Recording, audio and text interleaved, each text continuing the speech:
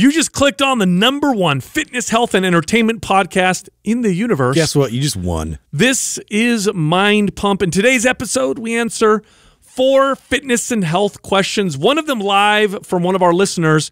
But the way we open the episode is with an introductory portion. This is where we talk about current events, we talk about our sponsors, we make fun of Justin. All the time. That part of this episode is 48 minutes long. Then we got into the questions. Let me give you a rundown. So we open up by talking about the monolith that showed up again somewhere else, I think Romania. Wow. And then Bigfoot statue got stolen in Justin's hometown, and he never brought it up on the podcast. Man, really blew that one. Is he the guy who stole it? Yeah, I don't know. It could be. Then we talk about the stress of parenting and how our parents beat us with shoes. We talk about how HBO Max is going to be showing blockbuster films that are going to be released on there instead of in the theaters because, you know, theaters are closed probably forever. Then we talk about smoking marijuana indoors. Justin did that. I have a story. Almost got in trouble for that. Adam talks about getting razor blades and toiletries from Public Goods. By the way, Public Goods is a company we work with. You can get all kinds of products there. Very inexpensive, very eco-friendly. But we got the craziest thing going for you right now, okay? If you sign up under our coupon code, you get $15 off your first order. It's like free money, you guys. But here's the kicker. There's no minimum order. So you can go on there, buy $15 worth of stuff, get it for free. Here's what you do. Go to publicgoods.com/mindpump and then use the code mindpump and then get hooked up. Then we talk about giving Ned hemp oil to Justin's dog. His dog is a little anxious, freaks out a little bit. He squirts some of the Ned hemp oil into his dog food. Yeah. In his mouth, okay. And it calms him down a little bit. By the way, Ned is a company we work with, and of course we have a discount for you. They're the best full-spectrum hemp oil you can buy. There's a lot of fake garbage out there. If you're going to use hemp oil, go with the real stuff. Go to helloned.com, HELLONED.com/mindpump. Use the code mindpump for 15% off. You can also use something called Brain FM to calm yourself down or increase your focus. He also talked about that in the episode. Go to brain.fm/mindpump. Get 20% off all their stuff. Then we got into the fitness questions. Here's the first one. This person wants to know how we feel about at-home workouts with only dumbbells. By the way, most of our MAPS workout programs have a dumbbell-only option. I know a lot of you can't work out in gyms right now, so if you got a program like MAPS Anabolic or MAPS Aesthetic or MAPS Performance, there is a dumbbell-only version. You can find those at mapsfitnessproducts.com.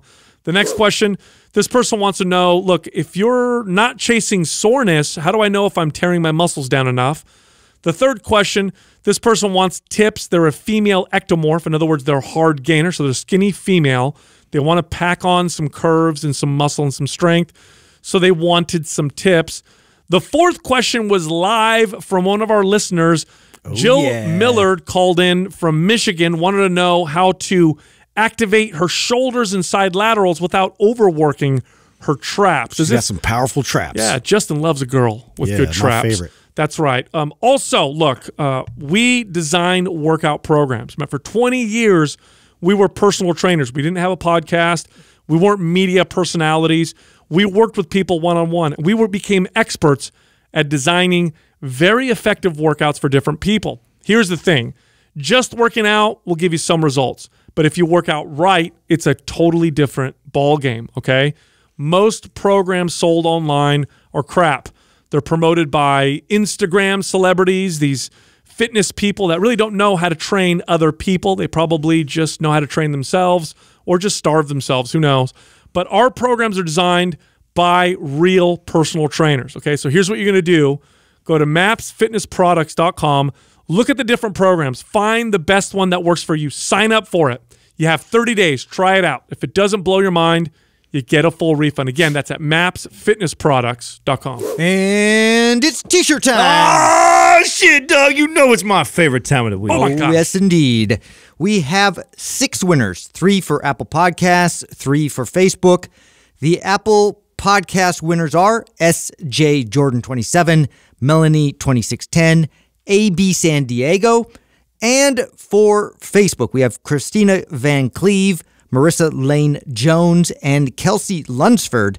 all of you are winners. Send the name I just read to iTunes at mindpumpmedia.com. Include your shirt size and your shipping address, and we'll get that shirt right out to you. We got you, Kelsey. Wasn't there like an old rumor that one of the Metallica hold Hold on. Hit play, Doug. Let's record this. Well, we need Justin. No, we don't, Doug. You do not need all three of us on the mic to start the recording. But then Justin chimes in. And so that's what? okay. Hey, I chime in. It's real. It's okay. Okay, it's real. Wasn't there a Metallica or a Madonna album that was known? You could play it backwards and some demonic shit would. A lot of albums had stuff like that. I haven't heard that. I thought it was Metallica or Madonna. I've actually heard the Beatles. The Beatles. Yeah, that's a big range there, by the way. Well, yeah. I mean, I'm not saying a bunch of albums between. Those were the two albums. It was a Madonna album and a Metallica album, I thought. Or one dude, of the so that all started during the era of records, right? Because then kids would have the records at home, and then they'd put their finger on it, and then they'd make it go backwards. Yeah. Worship the devil. Worship the devil. Oh my God. Well, is it true or no? I mean, is it like? I think you can hear whatever you want to hear. Is that what you think? Yeah, I think it's like the purple dress thing that we do now. You've seen that thing going viral, right? What? What's that? That's been there's like a picture of like a dress, and it's like a certain color. And there's 50% of the people will see one color, and 50% will see another color. You haven't seen that? Yeah, that was a dress. Okay, yeah, I remember something like that, like floating around all the social Sal, you look all confused. You don't remember seeing that? The dress that looked different from one person to the other? Yeah. Yeah. I remember that. Oh, okay. Well, you acted like you... Speaking of weird stuff, are you guys... it wasn't important, Adam. Are you guys... No. Are you guys familiar... Okay, of course you are. You guys know the cartoon, what's it called? With Elsa and... Frozen. Frozen. I was going to say Snowden. Wow, you knew that really quick there, guy. I have a daughter. He's got a daughter, yeah. He also has a life-size doll of Elsa. Yeah, I was going to say, he also has a Disney fetish. That's forget that he has a daughter. Don't call me out. Letting it go. So anyway, this mom bought an Elsa doll for her daughter, and it was broken. And this is the sounds. Let me see if I can get it to play here. These are the sounds that the Elsa doll was making. Oh, I Ready? can't wait. Is this real? Yeah.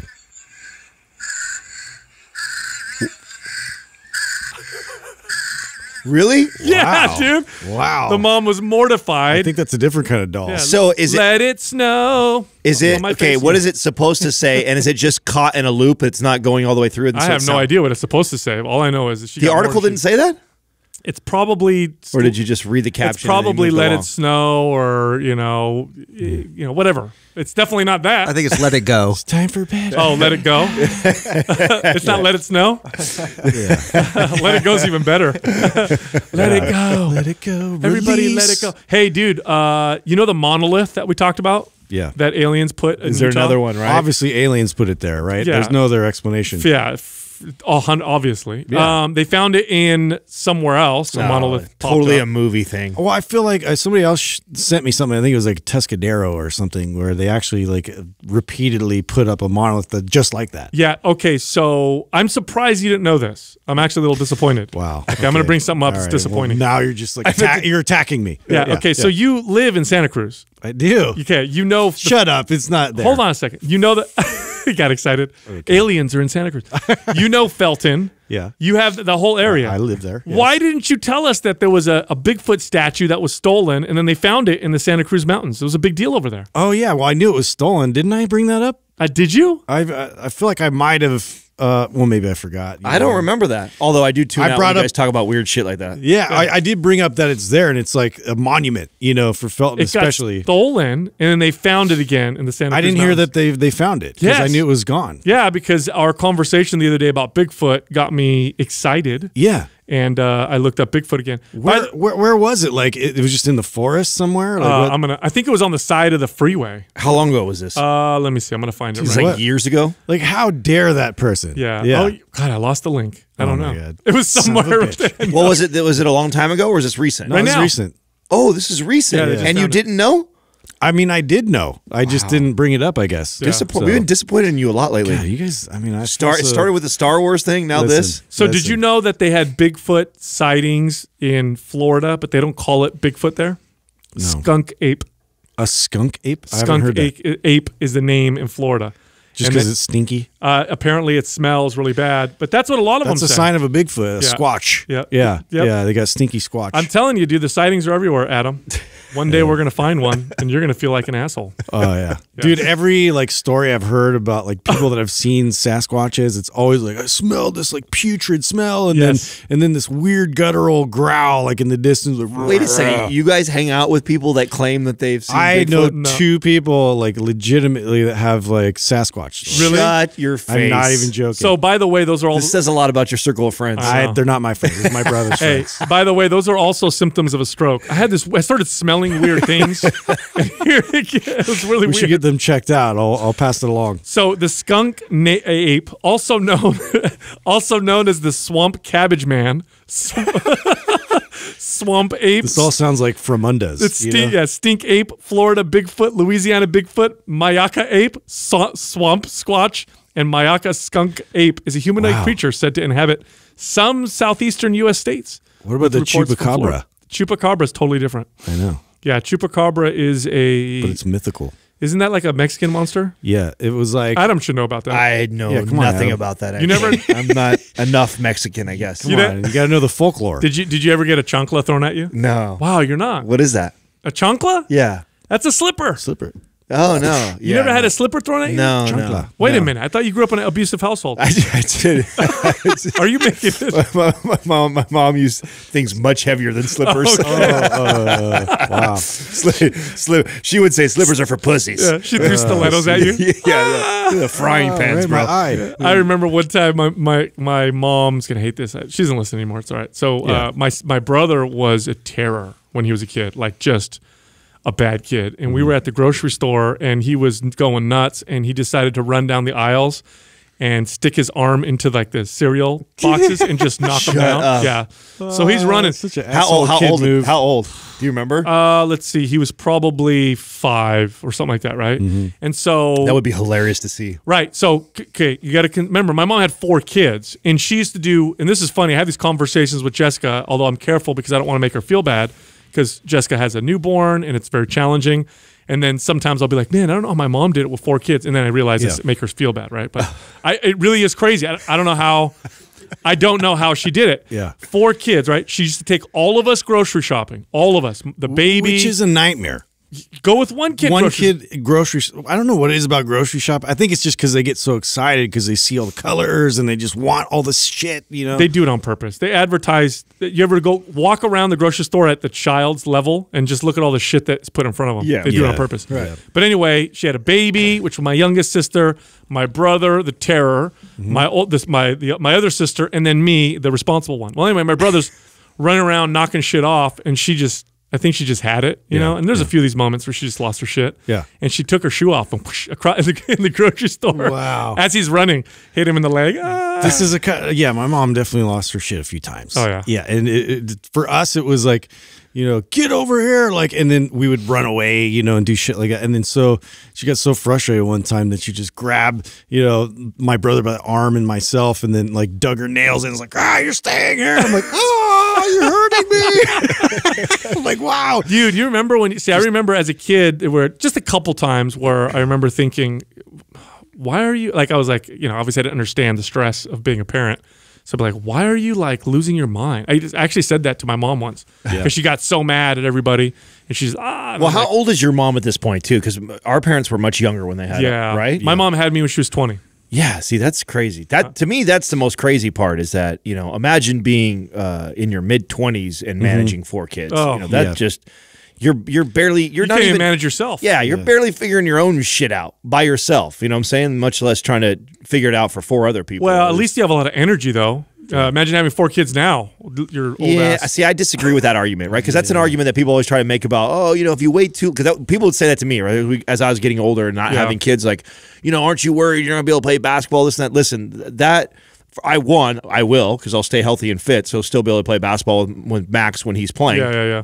But it's the wisdom, how calm you are at this age versus what you were at 25. Yeah. The stuff that frustrated me at 25, I give 2 shits about at this age. yeah. So that to me is way more powerful. That's And true. with kids, and when having kids is all about patience. Yeah. Patience with your partner, patience with the children or child. So to me, that's where age really benefits you. And to me, that's more valuable than, oh, you know, I'm going to be 55 years old when my son's wanting to play basketball. Well, that's okay. It puts a little pressure on me to stay healthy and fit, but I like that pressure. I'd rather have that pressure than the pressure of, oh, I'm 25 and I've got to completely rearrange my 25-year-old life that I was going to Vegas and doing shit now, and I'm so selfish, and now I have this child, and now I fucking deprive him, and then you're gonna be putting on the knee sleeves, elbow sleeves, rubbing the Bengay all over. Yeah. Get ready to play the ball. I know. You got to do all that. I don't know though. See, I like that though. Don't you guys, as parents who have kids that are still coming up, right? Don't you like? I like the pressure of, I want to stay healthy and fit because I've got a young kid. I'd rather that. Oh yeah, just to keep up. And like I told them, I'm like, you're not going to catch me, you know, strength wise. Like I just keep throwing that at them to kind of challenge them. Dude, I'll always be stronger than you. I'll be 70. I'll be 80. I'm stronger than you. You're gonna get your ass kicked one day. Of course I'm going to. Yeah. You know, it's like, It's gonna be a long time. bring it though. Yeah, but it'll be a long time. I remember the They'll first. feel bad. I remember the first time I beat my dad at anything physical, and it was actually it was depressing. We were grappling or whatever, and I got him in an ankle lock, and I tapped him out for the first time. I think I was 18 or 19. And it was really weird afterwards because my hero changes the dynamic. Dude. I just beat my hero, you know, and I remember walking away being like, "Oh man, Yeah. you know, Just crushed him. young lion beats old lion." Now, how did Dad handle This it? happened. He was fine. He was proud. Here's the thing about my dad. You know, he just turned it up a couple notches the next time we went. And, yeah, he's pretty. He's pretty incredible. Okay, you got me that time. I don't remember when I had that. I think I was still small enough that my dad could handle me while I lived at home. So I was out by 17, and I was still small enough that he could get me. Like at 17, I was 6 foot, about 135, 150. Like like he was. You had to run around in the shower to get wet. Yeah, he was 200. He was shorter than me, but 200 pounds and strong. And he's a man. Yeah, he's strong. I mean, he was a contractor his whole life, so he got that forearm strength. He could wrap me up and hold me. I couldn't do anything. Yeah, so it wasn't until I was in my 20s before my dad just relied on his size, you know, always, and so that was like sort of like his gift, but also his Achilles heel because he never really like trained to maintain the strength, and that was all I did. You sure your dad can't whoop you still? No way. Really? No way. I don't know, You bro. sure? I'm gonna call him. He's pretty big. Call him, dude. Yeah. Yeah. He's like, wait, don't call him. We'll set up the mats, dude. We'll do this. I know. I feel like if we were talking to him, he might say a little different story right now. Yeah, so I'll put him in a headlock. My dad had just got a bunch of cement mail sent to his house. Right, he's doing some work, and there was some kid delivering it, some 20-year-old kid, and these are like 75-pound bags of cement. Remember, my dad's arthritic. He's older now, but still, dude, it trips me out. So, and my mom's taking a video of this because she sent it to me. She's like, "Look at your dad." So he sees this kid loading up these bags and carrying them in the backyard. He's gonna like double up or something, right? So my dad goes out there. Yeah. So my dad goes out and just stack that's it. cute. He's stacking. Yeah, exactly. He's stacking 4. You know, walking through, and the kid stops my dad and goes, "How are you doing this?" My dad's like, "Well, you know, I work as a kid. They lift the cement." I'm actually a hard worker. Yeah. Subtle flex. Totally, dude. That's my dad. He doesn't grow up with that Bro, shit. that's not just your dad. That's going to be you, dude. I'm the same way. 100% you're going to be that guy. Dude, did I tell you guys when he got a ticket with my brother? Did I tell you guys about this? They were driving to Sacramento, and my brother was, I want to say he was 18 or 19, and at the time he had a Supra, and it was like fast, right? Souped up or Your whatever. brother had a Supra? He did. Really? It wasn't the very fast Supra, so not the crazy one. He had the They're slower still one. expensive though, aren't they? The collector ones are. Can you get Supras cheap? I thought that was an 80,000 plus car no matter what. You're talking, okay, so he got the before. I only drove American. Yeah, he got the Stupid, dude. Just had to throw that in there. Chevy Silverado. Like a rock. Yeah. So anyway, my brother had a car, souped it up, thought it was fast. Okay. My dad is driving his car. He has what did my dad have? Acura, something, right? But it's relatively quick or whatever. So they're driving to Sacramento. My brother at this point had already gotten 2 speeding tickets, and he was living with my parents. And my mom had a conversation with him, and she's like, "If you get another speeding ticket, like we're gonna have a big problem. This is very dangerous." My dad's sitting down with him, you know, supporting my mom, like, "Yeah, you shouldn't be speeding." Anyway, on the way back from Sacramento, my dad and him start racing, and they are, I mean, 100. Dad's racing your brother. My dad is racing his son on the freeway. Hilarious. Okay, dude. so they're at 120, 130. They're flying or whatever. Anyway, My brother gets pulled over by a police officer. So my dad sees him in the rearview mirror. He gets off on the exit, come back around to kind of see what's going on, pulls back up, and the cop's like, "Oh, cool, I was going to let you go, but I saw you racing this kid, so you're going to get a ticket too." So my dad had to go home and explain he had to explain to my mom that he got a ticket racing my brother, that they both got tickets. Oh my God, that's epic. That was a cold day. Hilarious. That night was that night was very interesting. Slept on the couch that night. Huh? Anyway, dude, I read another interesting article. So there was this woman who bought a house in the UK. For whatever reason, it went viral, but it's kind of creepy. So let me paint the story, right? She buys this house with her husband, all excited, fixer-upper. They go downstairs into the basement.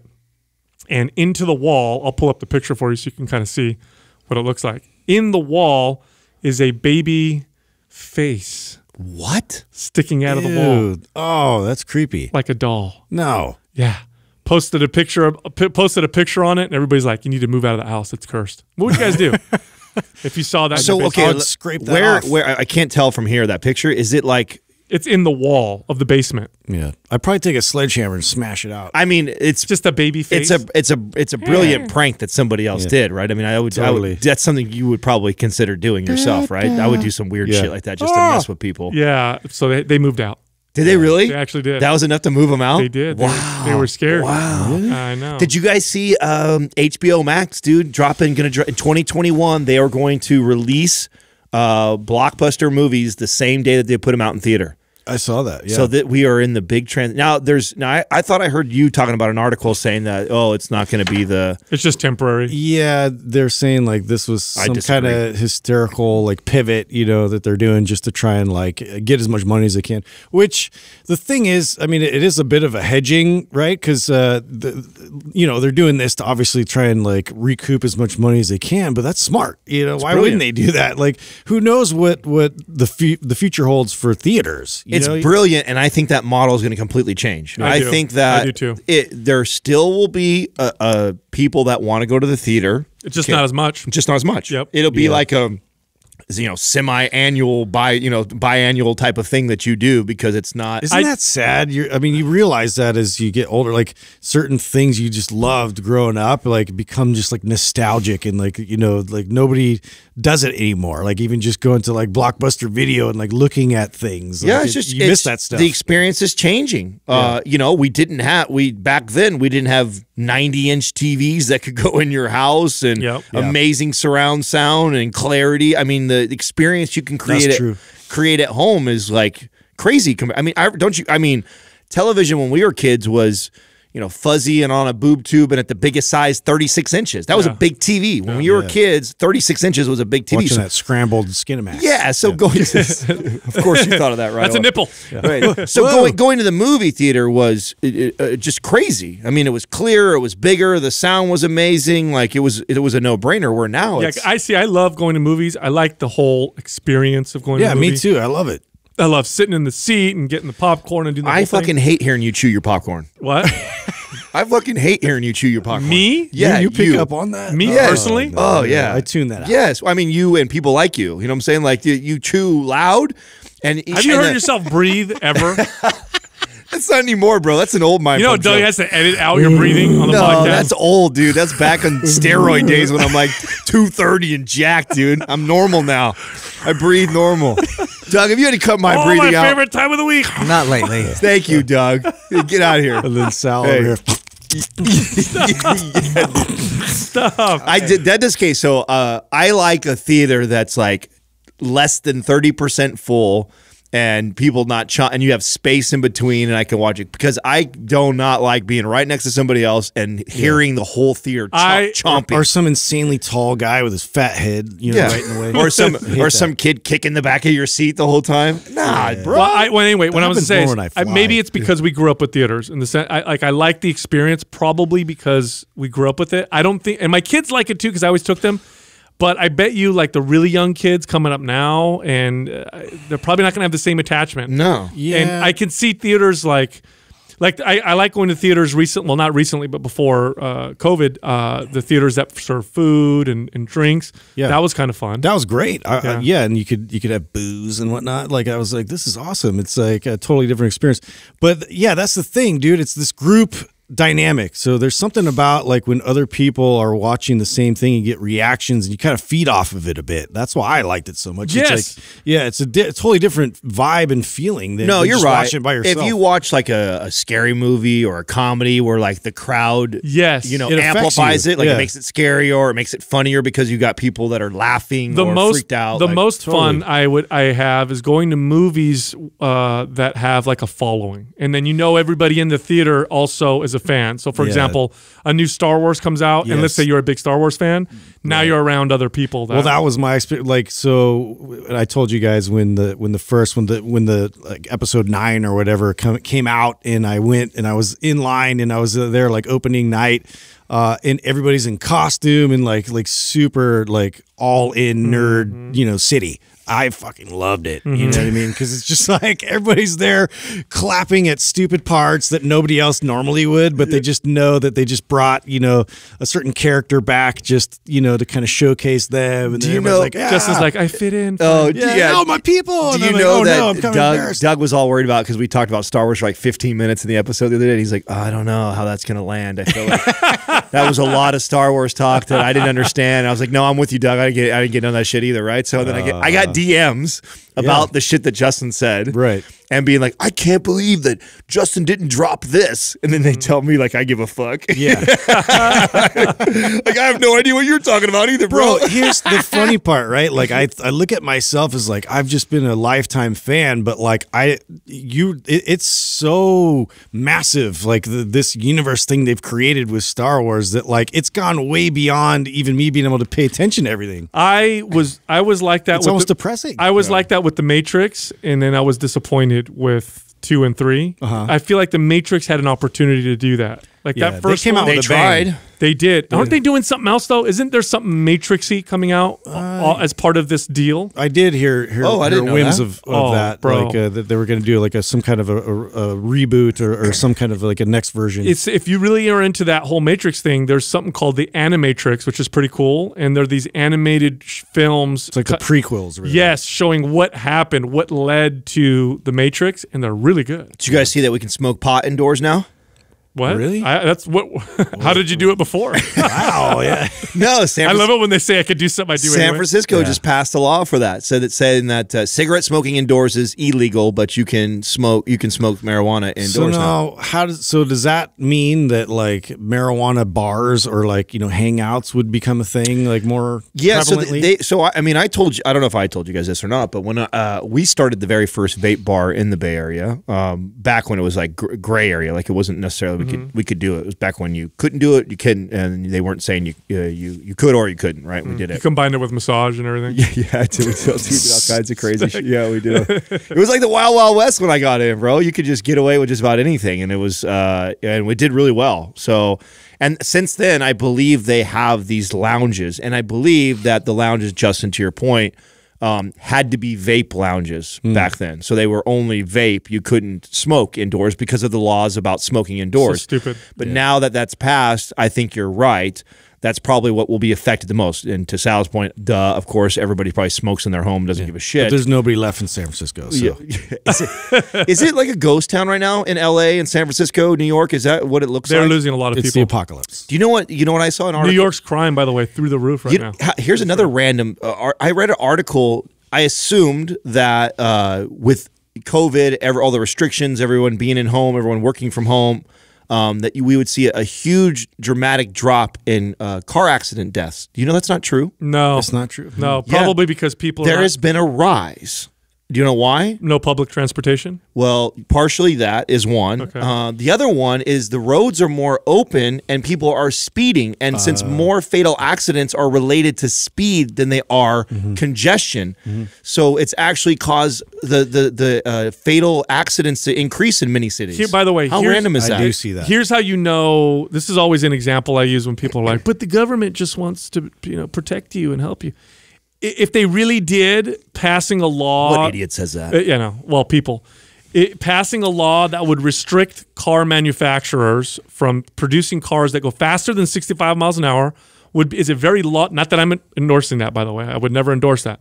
But that's a very logical thing that would save way more laws than most of the laws that they pass. Lives, you mean? Excuse me, lives. Yeah. It would save a lot of lives by just making cars all speed limited at 65 miles an hour. Where can you go, or 75, whatever the max speed is on freeways. That's so boring. Yeah, Right? I just thought that was really random. I would have never guessed that. I would have thought the opposite. You know, just obviously a higher amount of people driving, you would think that would increase the odds, but no, it's the opposite I because know. it's wide open, so more people are driving fast. So this law with marijuana is for businesses having indoor marijuana smoking, not for private residents. I think it's both. I think that's stupid if it's private. Yeah, well, people would do that anyway. no, because I think Hey, you guys can now but do if you were Or a hotel or something. hotels or renting a room from somebody, think of it like that. Yeah. So You now, never smoked weed in a hotel before? well, you know, I've been doing Oh that. yeah. That's Yeah. it. I think it was I the first tell you I think about that time that Yeah, I was. Hey, don't you remember? I was at CES. You hung out with me first. Yes. Yeah. I hung out with you so when we flew out, when me and Taylor flew out to CES to do some filming and This is stuff, and hilarious. I like get remember all this like latest technology. Like I'm trying to find out what's coming out for fitness and this and that. And so we're kind of decompressing that night and trying to chill out and whatever. And I think he had a joint or something, you know, like Taylor? Yeah. Yeah. And Well, so- you had just, I mean, we've been to hotels together all the time, and you see me do this all the I've time. seen Adam do this all the time, and he's like totally not. Oh no, it's not even a big deal. Like like they say that, but they're not gonna like nobody's gonna come and do anything about it. Whatever. So they have like smoke alarms, right? And I'm like, I don't know, man. There's smoke alarms here. I don't want to do this. Inside. He's like, no, it's fine. I've seen Adam do it all the time. And so lights it up, and then he does it in the bathroom. And so we're actually getting pretty stoned. I mean, it was at a point where it was like, okay, like, wow, that was strong. And then we just vegging out and watching TV, and the smoke makes it up into the smoke alarm, and boom, like it hits like, nyah, nyah, like red lights everywhere. All of a sudden we hear a voice coming through the speaker of the alarm, and they're like, stay in your room, we're coming up there. And I'm like, oh my God. And I'm like paranoid, like I just smoked. I was like, I'm dying. I'm scrambling. I'm like, oh my God, dude, we're going down, they're gonna take us downtown.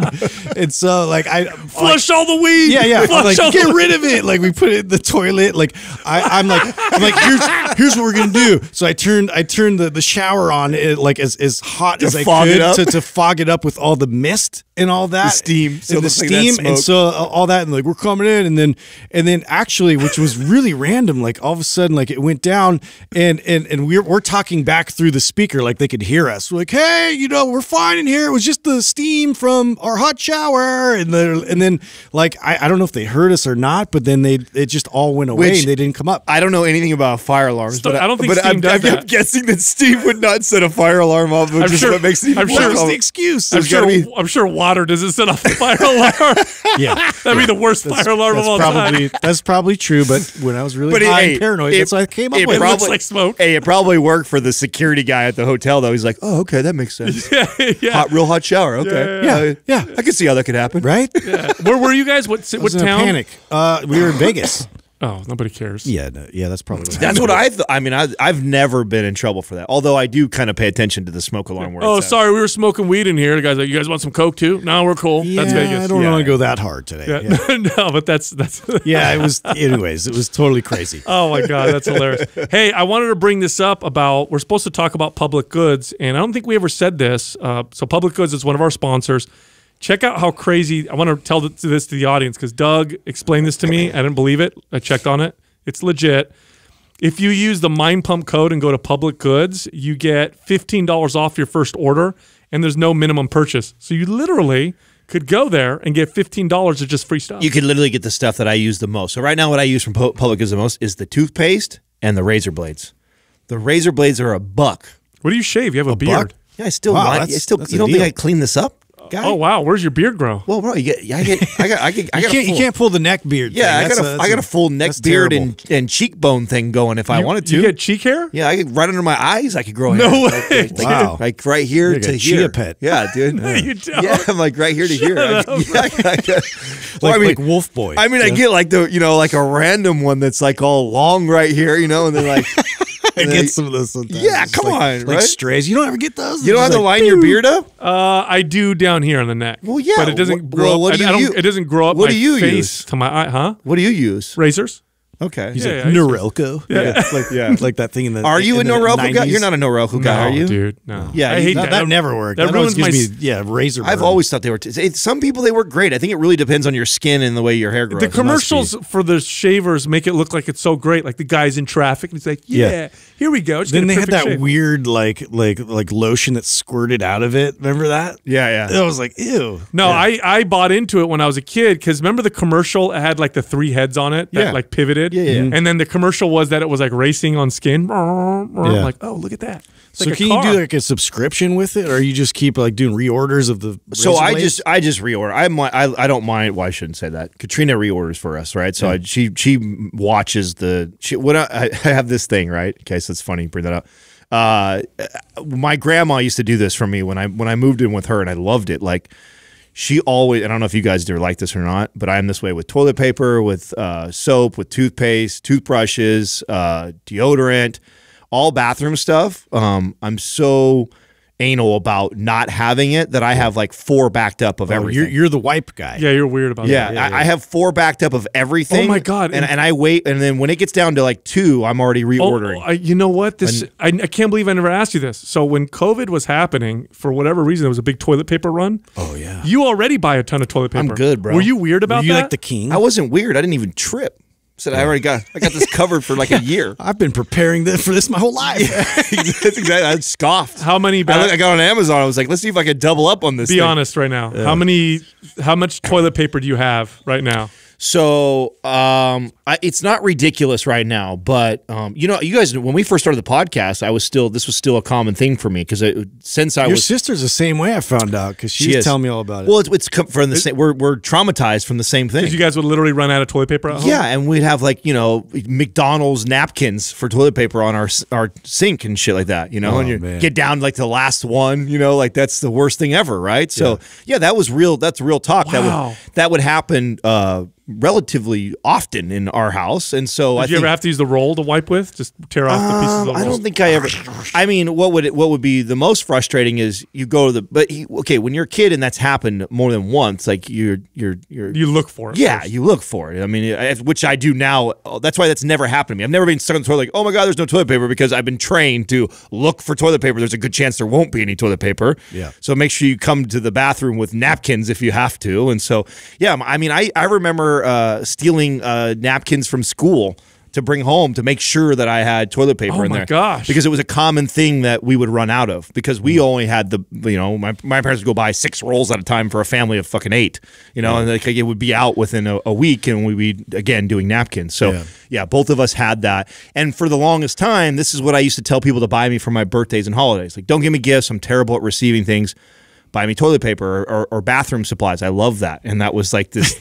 It was serious. Like my sister used to make me this like toilet paper cake for like my birthday. It was awesome, and it was like a tradition to buy Adam toilet paper. And what I loved about it, and it's fallen off a little bit, is that I would get enough toilet paper in November. That's when my birthday is. In December for Christmas, that I wouldn't have to buy toilet paper the whole year. Wow. I'd have enough to get me through the entire You are weird about toilet paper in terms of its quality too. Yeah. Like you get so mad. Quadruple ply. Yeah, when it's not like I'm offended if someone has single ply. Yeah. You're a major cheapskate to me if you do that. Wow. Yeah. Yeah, see, for me, judgment. I never ran out of toilet paper, so I don't have the same relationship with toilet paper that you do. Yeah. I look at it as I'm literally wiping my ass with this. Yeah. Why would I spend most of I'll money get on it done with sandpaper. Oh my God. I don't give a shit. Yeah. No. I mean, it's the same thing with air conditioning and heating in the house and all that stuff like that. The things that, I know you like to run the heater and open the window. I do. That doesn't make any sense to me. Well, it's kind of like, I can. You know what I'm saying? It's more like that than it's under my control. It's not very logical. I understand. Oh, hey,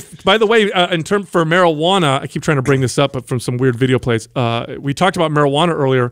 The House just passed a bill. We'll see if it passes the Senate. It's a decriminalization bill, federal, for marijuana. Oh, federal. Wow. Federal, and I believe That's it will big go news. back. It'll be retro to anybody who got charged with marijuana crimes. Oh, so they'll start releasing people. They'll start releasing people, and it has a very good chance of passing the Senate. So we could very well be on the cusp of marijuana being federally decriminalized. Fully legal. No, not fully legal. No? Decriminalized. Decriminalized. Yeah, but on a federal level, that's a big deal. That's a big deal, bro. Because it's Schedule 1. Even when I was doing things in California and California protected us, there was always this fear of traveling with money so one of the biggest headaches that we had was no banks would take us. Oh yeah. So you could legally start up this cannabis club and you can technically grow X amount of plants. Okay, we got covered for all of that. But then because the federal laws are still really strict on marijuana, no banks want to fuck with you. Yeah. So then you're making all this money that you have to pay taxes on, improve, and try and build a legitimate business, and then no bank will touch you. You just got to put it under your bed. Yeah. That doesn't work either. No. They're trying to make you a criminal. No. So right here, I'm reading it. The House passed sweeping legislation that would decriminalize marijuana and expunge nonviolent marijuana-related convictions. So it's going to be going to the Republican-led Senate. I hope they pass it because if the Republicans don't, this will damage. Well, that's the one thing. Yeah, that they're sort of stonewall. Well, how well are you on how versed are you on your like prohibition history, like how that all played out, right? With marijuana? Yeah, no, with alcohol. And here's what's interesting to me because because I know it wasn't like overnight. It went from illegal to legal. Like it did the same thing. States started. It did states. They also they started it as like prescription also, like alcohol. Like you go to a doctor and they could prescribe it and get it. Very, very similar, right? So what I'm wondering is it going to be the same? Is it going to be a slow transition, or is it going to be like one day where not everyone's doing it, and then all of a sudden you see it in grocery stores all over the place? And the other question that I have is because of how high they tax on it, will there still be a black market going, which is happening right now? Yeah. And did that happen in alcohol? Was there okay, it's legal now and it's in grocery stores, but it was still black market early because of how it was maybe It depends taxed? on the state, right? So I know there's some states that it's illegal to buy alcohol on Sundays, or it's illegal to buy it past a certain time. Utah? Yeah, I believe so. And in those states, even like Oregon shuts down at like midnight or something like that. Yeah. So in those states, there are black markets for alcohol around that. The higher, like in New York, for example, the taxes on cigarettes are so high, it's quite common to buy cigarettes on the street. Well, what was the most strict state in terms of marijuana? Because I feel like I remember that Florida was like really strict on marijuana, but it's like everybody's popping these painkiller pills. Yeah, they're the California of pills, right? So that's what as far as how loose they are on the marijuana, how loose California is on marijuana. Florida's that way with pills. So the whole East Coast, you have all the East Coast states. Everybody drives down to Florida to get prescription stuff like Vicodin and oxycodone, stuff like that. Yeah, and then they sell it on the black market over there. The same way that people drive to California and pick up weed and then go sell it in other states. Like that's a common practice. And like Texas was really strict. Yeah, right, with marijuana. It was, and this is going to be huge if it gets decriminalized. Because lots of states are already legalizing it. The federal government's already stopped going into these states to try to persecute. If it goes and becomes decriminalized on top of it, more states will probably legalize and decriminalize. Yeah, that's good news. Adam, I was going to tell you, like I took a page right out of your book in terms of like with your dogs because, dude, Arlo, like the saga of Arlo, right? I've told you about the whole thing with him pooping on my foot, and we're not going to revisit that. But I mean, he's been so like anxious and neurotic lately, and I don't know if it's after the introduction of bringing another dog in the mix. I don't know if it's like this competitive thing for attention or what, but he's just been just constantly just walking around in circles, pacing, and I'm just like, what is his deal? So I started giving him some Ned and some CBD oil. And what do you do? Just put it in his dog food, drops or whatever. So what we do is we'll kind of mix it in with some treats. Rectally, I'll pour it over some treats. You shit on my foot. Well, I actually thought, exactly. I'll just right up there. Hey, calm down. Yeah. If it works, I probably would. And then later on, Courtney uses the dropper. Oh my! This tastes tastes familiar. Come on. Thank God she doesn't listen, bro. Wow. She's not gonna be a South. Yeah, you'd be anymore. I know. Careful, Sorry. she cooks dinner for you every once in a while. Sorry. That's right. Yeah, I'll bring it up then. So, but it's working, man. Like he's just a little bit. It takes the edge off just a bit to where he'll go lay down and he's not so like, he literally will pace around right in front of me as I'm watching TV. And I'm like, I run him and I'm getting him exercise. And I'm like, do I need to do more? Like he's just freaking out all the time. So, but it makes a difference. Thank God it's been working a bit, but it's like,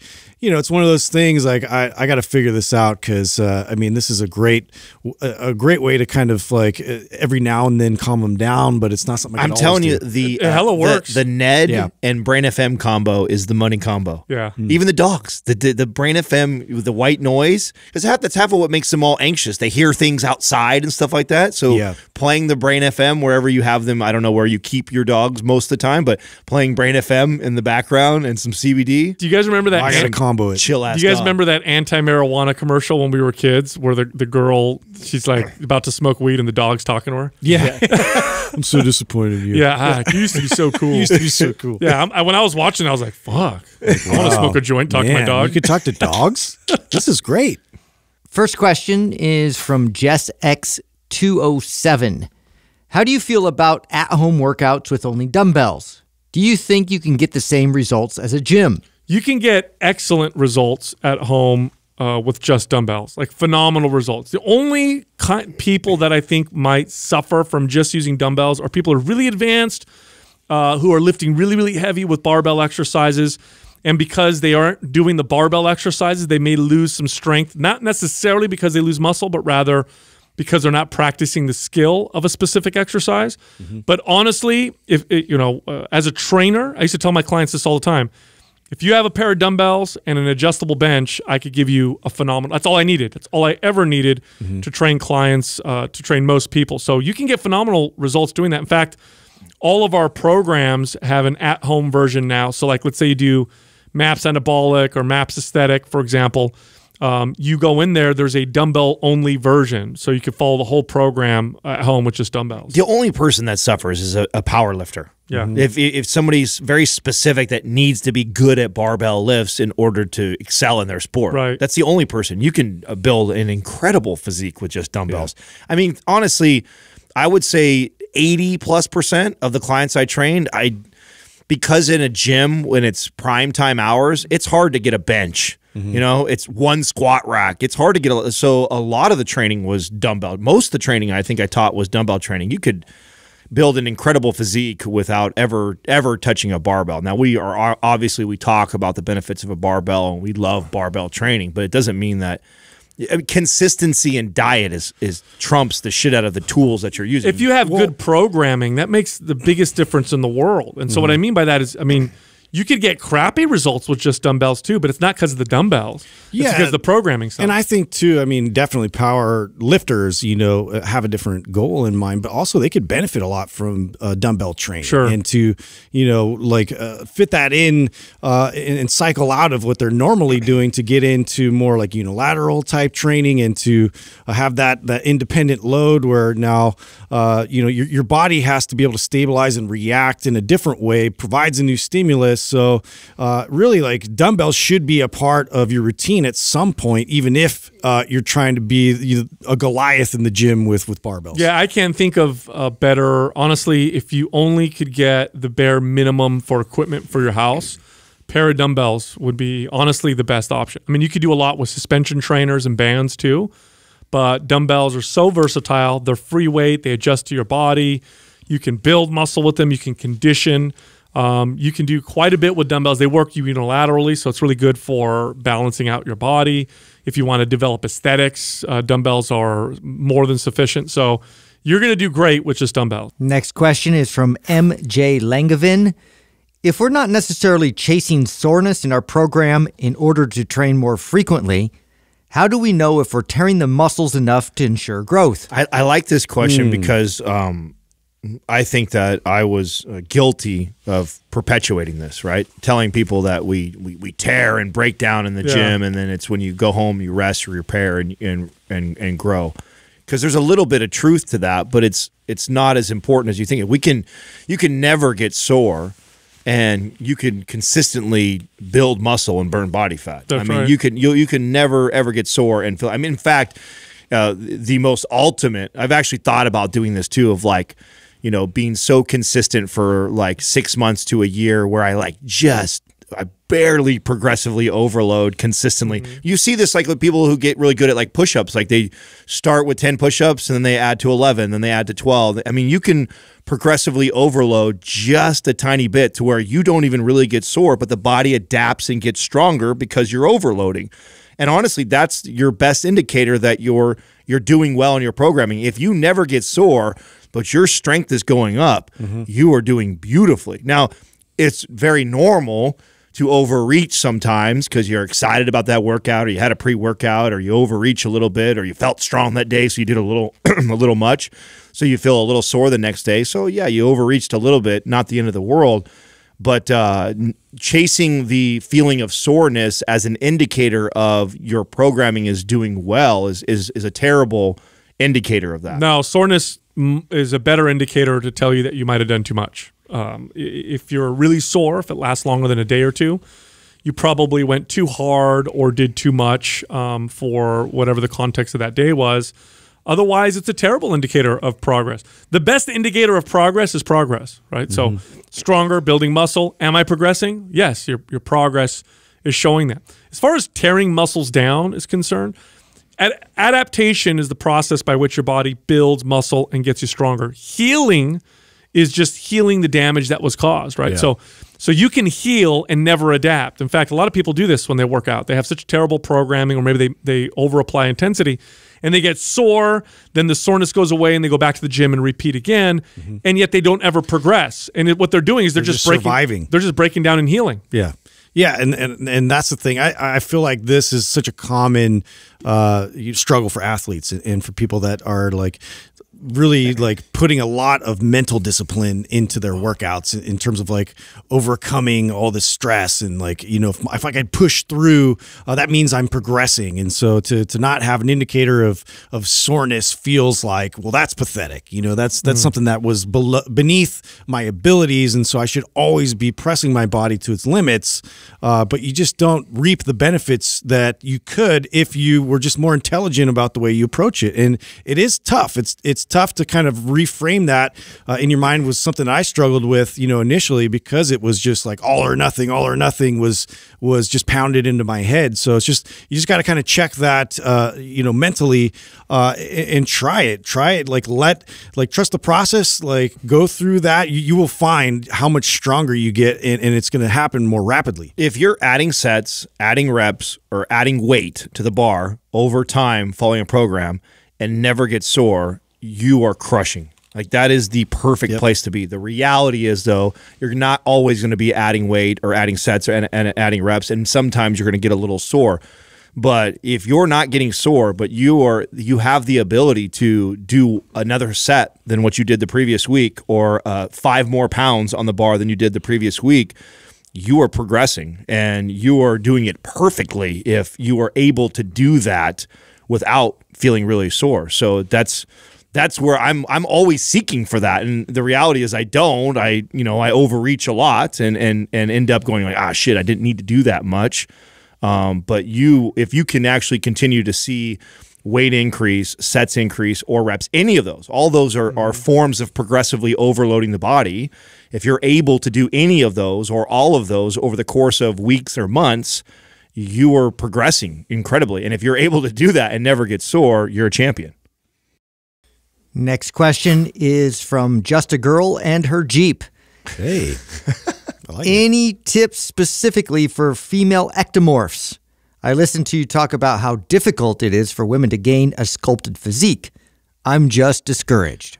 This is my favorite. One of my favorite categories of people to train are women who are ectomorphs, who actually come to me, and I haven't had a ton of these, but the ones I've had great success with. They actually come to me and say, I need help gaining weight. It's a lot of fun. Well, it's a lot of fun because it's very closely related to our own struggles, right? Well, and not just just that, but women. There is very little information in marketing that targets women that want to gain. You don't see that a lot. You just don't. And so they come to me and they're like, I don't know what to do. Not only that, but because women have been hammered more than men with don't overeat, that oftentimes the ectomorph aspect of it is because they're afraid to actually push the calories. Yep. So when I get a female client that wants to gain, it's really not that different from when I get a male client that wants to gain. I'm going to train you for strength. Typically, it's a 2 or 3 day a week full body routine. more like a MAPS anabolic type of program. In fact, that would be the perfect program for someone like this. Then I would have them eat a high protein diet. We're looking at anywhere between, 0.6 to 1 gram of protein per pound of body weight. I'm looking at and figuring out their maintenance calories, and I'm having them eat about 300 to 400 calories over that. And then let's rock and roll and have a lot of fun. The other reason why I love this is because the results that they get are phenomenal. When women start to build muscle, especially if they're ectomorphs, they just start to gain curves. You know what I mean? Their butt starts to develop. Their hamstrings start to develop. They get better posture. They start to feel stronger, which is a very empowering feeling for a woman. I'll never forget years ago, I trained this, Jennifer was her name. She was an ectomorph, and she actually came to me with this particular goal. And I'll never forget, about 4 months into the training, she went on a vacation, right? She comes back to work out with me, and she goes, the coolest thing happened to me. She goes, I've never been able to take my heavy suitcase and put it in the overhead compartment on the plane. Usually I have to ask my husband or someone for help. She's like, I was able to do mine. I was able to do my kids and my husband's.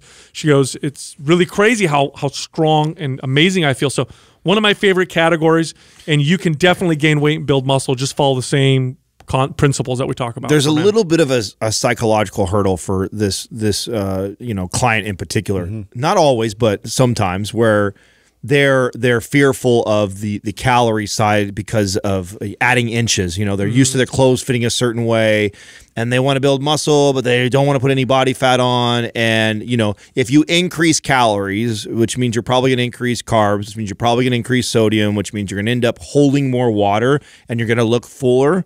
There is this instant fear. And it's very similar to the same fear that we got as guys trying to build muscle of, I'm just getting fat, or the weight fluctuation, freaking out when it's really just water coming in and out. So I normally have to speak to that, right? I have to let them know that, listen, trust in me that you're gonna be okay. We're not gonna all of a sudden overnight put 30 pounds on you. It's gonna be very subtle, but because we're increasing calories and increasing carbohydrates, there's a very good chance your body's going to hold a little bit of water. You'll feel a little puffy. That's temporary right now. The goal is to build strength. We want to add weight to the bar and increase calories, and I'll show you that we're going to build muscle. To me, that's the hardest part, is getting them to be okay with, they might feel their shirt or their pants fill out or feel a little bit different while we're trying to do this, and don't be fearful of that, oh my God, I'm getting fat. Okay, we're in a calorie surplus. Your body's probably holding a little more water while we're doing this. We're going to build some muscle. And you're an ectomorph, peeling you back down is actually really easy. Yeah, I've found that a lot in my experience with a client like this. It's just a constant conversation that needs to be had, not just between me and my client, but also, internally in their own, scenarios. They need to talk their way through this and extract the sort of societal pressures or whatever pressures they're putting on themselves to always be this like super lean, body and be happy with that. But once they cross over and find that a well-fed body, what that feels like and what it actually starts to look like, there's so much freedom in that. And it's just like liberating for these clients to get to that point. My name is Jill Millard. I am from Oxford, Michigan. Yeah. Excellent. How long have you been listening to the show? Oh gosh, probably going on about 2 years now. Oh, awesome. Now, who is your least favorite host, and why is it Justin? Why do you always open with that? I'm afraid you're going to ask me something like that. I'll let you answer that. I'm just kidding. All right. So what is your question? My question is, I'm really trying to work on building the delts, and I have pretty large traps and always have, and they always seem to take over when I'm doing like a side lateral raise. And I feel them more there than I do in my actual delt. Okay. Now, what is your fitness history? Are you following any particular program now, a MAPS program? Right now I'm doing split. I've done anabolic, I've done aesthetic, and I've done split twice. So right now I'm doing split. And that has side laterals in it. So when I do those, even like this I forget what one it was, but there's alternating side laterals, and I just tend to feel it most in my traps. So I have a couple things that could help. So one, have you ever heard of the dumping the milk out as you come up? Have you ever heard someone give that cue before? Yeah. Yes. So as you raise, think of actually rotating, like if you're holding 2 gallons of milk in each hand and you're pouring the milk out as you come in. That's one cue. The second cue I give to someone with something like this is think more about flying out instead of up. Because once you get up to where you're parallel to the floor, the traps will kick in to help stabilize or lift you up even higher. So instead of thinking lifting up, think of flying out. And then if I have somebody so if I have somebody still is having a lot of trouble and the trap's kicking in, this is where I'll actually take like an incline bench and I'll get it like almost not quite 90 degrees, but almost, and you'll almost lay on it as if you were going to do a rear fly, but it's more lateral and it'll just help keep the traps out a little bit. Yeah, that's one of my favorite ways to do it is I'll have people lay forward on a bench so that your chest is on the bench. And it's on a really and it's a really high incline. And then what you do is you bring the dumbbells out and rather than bringing them straight out to your sides, bring them out to the sides and kind of to the front of your body. Now, how much weight are you using when you're doing these laterals, by the way?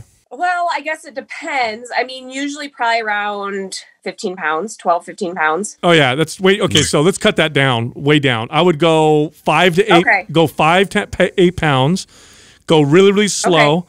And the goal is to not shrug the shoulders or bring the scapula back. You're just using the delts, go real slow. Once you really start to feel that connection, once you start to get that pump in the side delts and you feel real comfortable with the form and the technique, then you can slowly move up in weight. But this is one of those exercises where weight isn't that important. It's all about feel. It's not technique. It's all technique. This is a total technique exercise. Okay. Awesome. Were you an athlete in the past or something? Why do you have big traps? I was a cheerleader, actually. And I was a base. Oh, you were a base. There you go. Yeah, I spent a lot of time lifting. I don't know. That's the only thing I had them in high school and I still have them. So that's the only thing I can attribute it to because I did mainly cheerleading is what I did. So.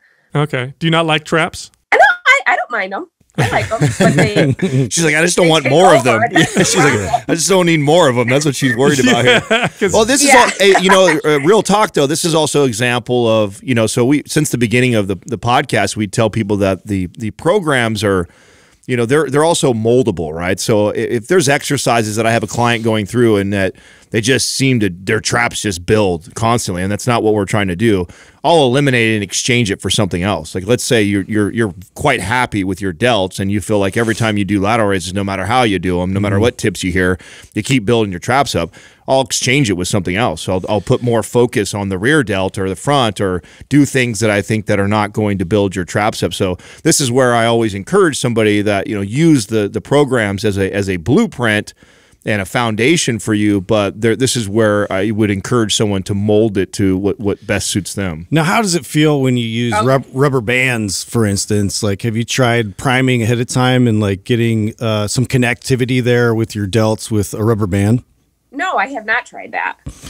Yeah, I found sometimes that just helps just to connect to it pre-workout. So, just some techniques like that and some mobility drills just to kind of wake everything up so you can get that to respond a little bit more in the workout. Well, no, that's actually, so you just reminded me of another strategy that, I hadn't thought about this. I haven't done something like this with somebody in a long time. So take a really light band, like the lightest band you can get, and step on it and do the lateral holding. Like, so I'll get 5 pound isometric hold, 5 pound dumbbells, but I'll also hold the band and fly out with that. The bands will get the resistance of the band will keep her from probably coming up too high and letting the traps kick in and adding a little bit more resistance by adding the 5 pounds. But really your question has to do with mind to muscle connection. So something that helps with that is to understand the function of the muscles that you're trying to avoid working, right? So if it's your traps that are overactive, if we look at the action of the trapezius muscles, the traps shrug the shoulders up and they also bring the shoulder blades back, right?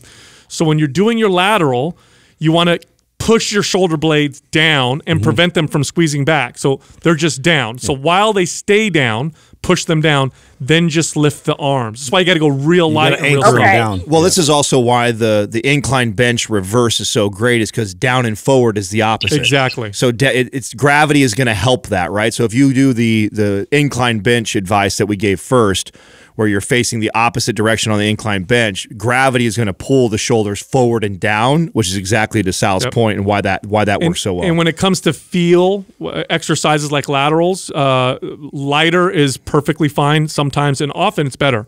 So if you still can't feel it, go even lighter, slow down, and your goal when you're doing every single rep is to concentrate and try to feel it exactly where you want to feel it. That's the value of this particular exercise. Okay. That makes sense. Awesome. All All right. Thank you. I heard some kids in the background earlier. Do you have children? Yeah. Oh, yeah.